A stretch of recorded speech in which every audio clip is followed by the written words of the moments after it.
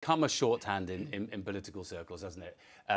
For the people who were particularly disadvantaged in the cost of living crisis because of inflation at one point running at 11%, and on top of that, then you had that moment when Liz Truss basically crashed the economy. We had the biggest problem for my constituents and for most ordinary families in my patch, where 72% or so own their own home and have mortgages, was that mortgage rates went up, not just significantly, but they went up very, very fast, faster than they've ever done in our history. Right. And that suddenly meant that people had to find an extra £300 a month. Well, for their mortgages. Right. So those are the people that we didn't want to hit. So we wanted to say in the general election, we don't want to take more tax from you. And that's what we said. And just, I know there's Gareth's probably about to say, oh... Well, let him say it.